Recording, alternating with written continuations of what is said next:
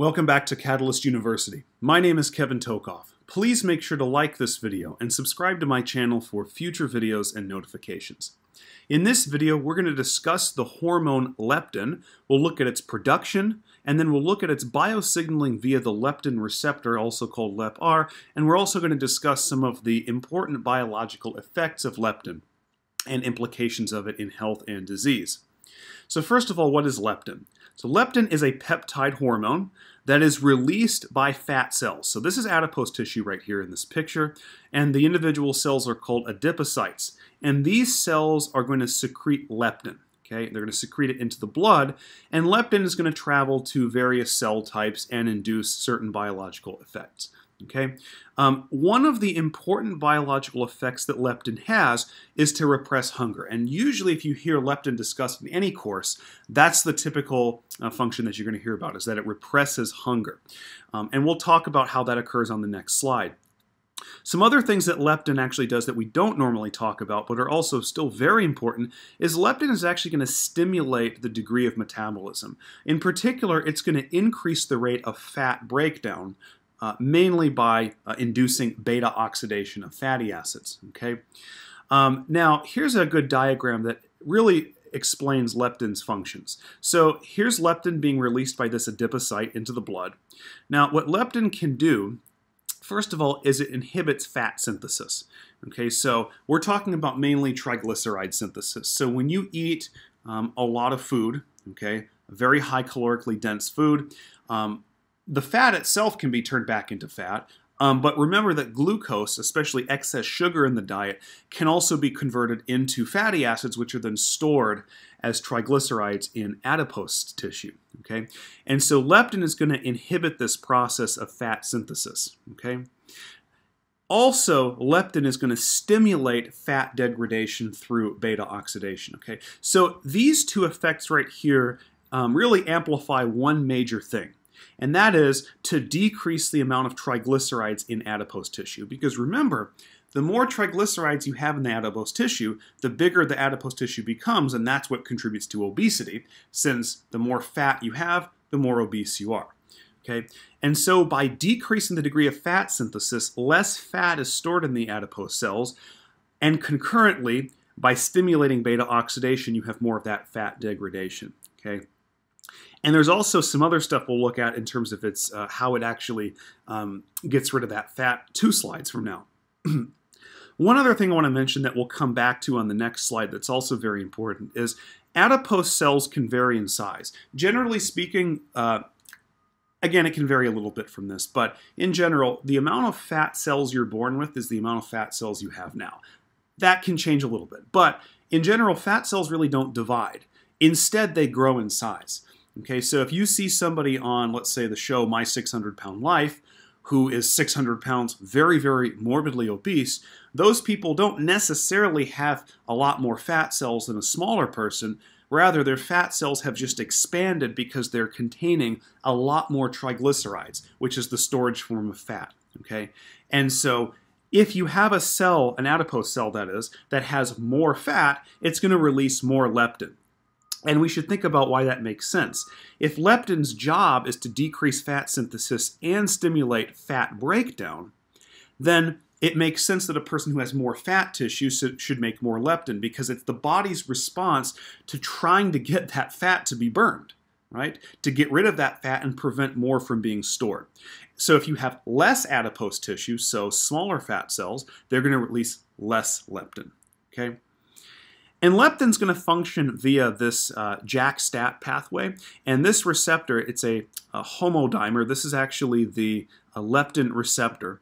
So here's leptin in the blood, it's coming over here, and it's going to bind to the leptin receptor in the plasma membrane. This is very similar in concept to the receptor tyrosine kinases, where these 2 receptor monomers are going to have to dimerize in the presence of leptin, as you see right here.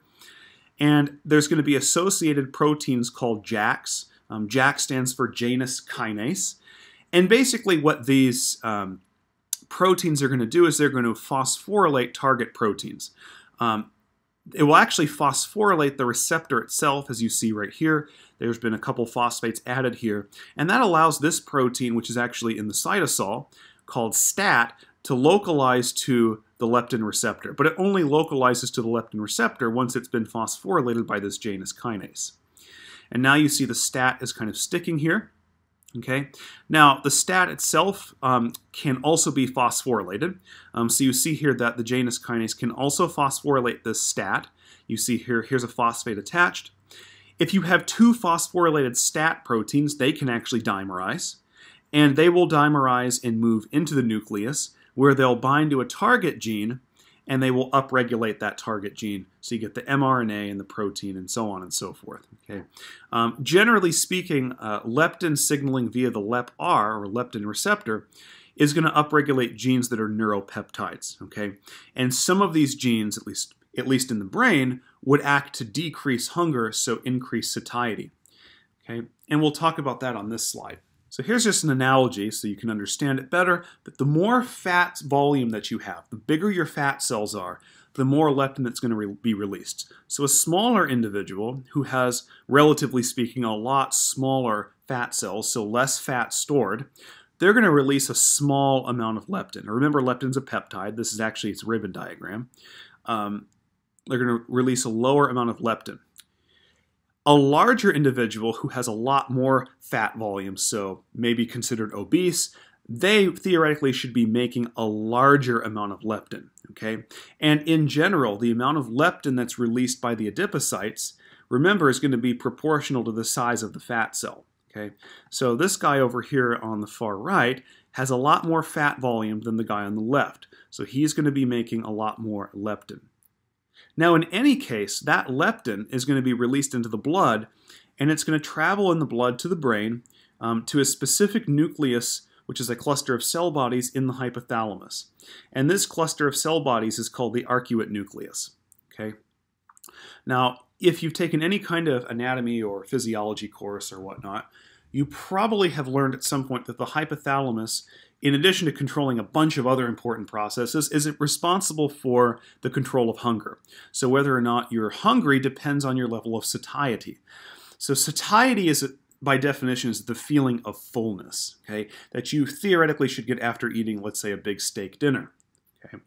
And so what leptin does is it travels here in the blood to the arcuate nucleus, and it'll signal in a very similar manner to what we just saw in the previous slide. And if you have a lot of leptin, then the arcuate nucleus is going to sense that, and it's going to theoretically say, we've got a lot of leptin, we don't need to be eating. Okay? And so the amount of leptin actually is going to control how hungry you are. So theoretically, if everything's working properly, if you have a lot of leptin, such as all this over here, binding to the arcuate nucleus, then the arcuate nucleus is going to say, we've got a lot of leptin, I don't need to eat. So it's going to theoretically give you a higher degree of satiety. If you have a lower degree of leptin, it might have a less profound feeling of satiety. Okay, so you may be actually a little bit hungrier than theoretically this guy on the right should be. Okay, and so it's a graded response depending on how much leptin that's available. Okay, now obviously we know that there are a lot of other psychological factors at play here, and this does not always work. But in theory, this is actually how the signaling pathway works. Okay, the more leptin you have binding to the arcuate nucleus, the more satiety should be produced and the less hungry you are. If you have low leptin binding to the arcuate nucleus, then it's going to trigger less satiety and perhaps more hunger. Okay. Now, the other thing that the leptin will also do is it will also, via the hypothalamus, it will trigger the sympathetic neuron to actually act on the adipose cells. Okay, so you see here we have the arcuate nucleus. It's going to trigger sympathetic activity on the adipose cells. That's what we're going to look at on this slide. So I've blown this up a little bit so you can see it. And here you have a beta-3 adrenergic receptor, okay? So you have here the sympathetic nerve. Sympathetic nerves release norepinephrine, and that activates the beta-3 adrenergic receptor, okay? And these receptors are present on the membranes of adipocytes, okay? And so whenever you have a lot of leptin present, the arcuate nucleus is going to trigger this sympathetic nerve to release a lot of norepinephrine, which is going to activate this receptor. And when that occurs, you get a host of biosignaling events, but in general, that leads to an increase in the concentration of the second messenger cyclic AMP, which then activates protein kinase A. And when you have activated protein kinase A, this leads to a bunch of different processes. The first thing that really happens, the first thing that has to happen is protein kinase A initiates a phosphorylation cascade, which leads to the increased expression of the UCP gene, especially UCP1. UCP1 encodes a protein called thermogenin, although some sources, including this one, will actually call it uncoupling protein, which is actually where the gene name comes from. That uncoupling protein will have to move into the mitochondria, where it will just sit in the membrane, basically alongside the proteins of the electron transport chain. We'll come back to that in a minute. Also recall that in adipose cells, remember that leptin is going to stimulate beta oxidation. Okay, so you've got this lipid droplet that's shown in the bottom left corner of this image. Triglycerides are going to be hydrolyzed inside the adipocyte to release fatty acids, which will then be taken up into the mitochondria. And recall that in the mitochondrial matrix, this is where beta oxidation is going to occur. Now, this process of beta oxidation obviously gets rid of the fatty acids. So the more beta oxidation you have and the more fatty acid released from the adipocyte, the smaller the adipocyte should become, because it's going to shrink, because it's going to have less triglycerides because they're being broken down. Now here's the difference. Normally in beta oxidation, for really any other cell type, and even this cell type under different conditions, the beta oxidation produces NADH and FADH2, which we know are reduced cofactors that will actually power energy production by the electron transport chain. Instead of using it for energy production, instead, the NADH and FADH2 still power those proteins in the electron transport chain, but the energy, rather, is dissipated as heat. And that's because all the protons that have been pumped by those proteins in the electron transport chain, the proton gradient becomes uncoupled by the uncoupling protein, and instead of getting ATP production, you actually just get energy dissipated as heat. And so uncoupling protein provides a really efficient way of rapidly burning those fatty acids, and the byproduct is just going to be heat here. And if you're still confused on the mechanism of the uncoupling protein, I have a video on that on my channel. I'll try to remember to provide a link to that video in the description of this video. Now, the only other thing I wanted to talk about is that in many cases, the leptin molecule actually fails to function properly. Okay, in some cases, that's just due to a leptin mutation. That can happen. That's not what I'm going to talk about here. What I'm going to talk about is actually generalized inflammation. And this inflammation is going to be more common in obese individuals because generally to get that level of obesity, that person has to be eating foods that are generally pretty high in sugar. Actually, sugar will actually make you gain fat a lot quicker than eating fat or protein. Even though we call it fat, that nutrient, sugar will actually make you gain weight as fat much more quickly. And that has to do with sugar's effect on insulin. But sugar also has another effect in that when it's consumed in very large quantities, it's actually highly inflammatory. Okay, so a lot of times inflammation ensues in obese individuals.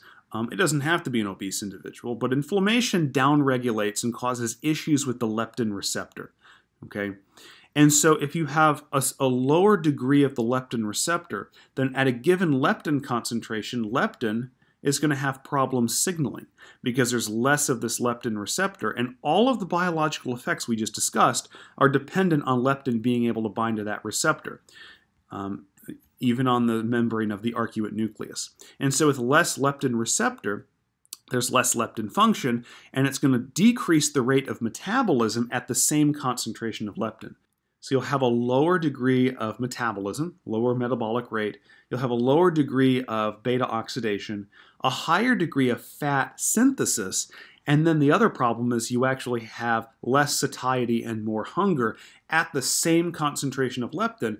And that's because leptin is failing to signal because of inflammation damaging the ability of the cell to generate the leptin receptor.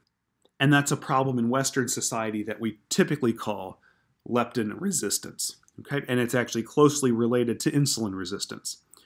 All right, so hopefully this video gave you a good sense of leptin, the leptin receptor, and its important biological functions. Please make sure to like this video and subscribe to my channel for future videos and notifications. Thank you very much.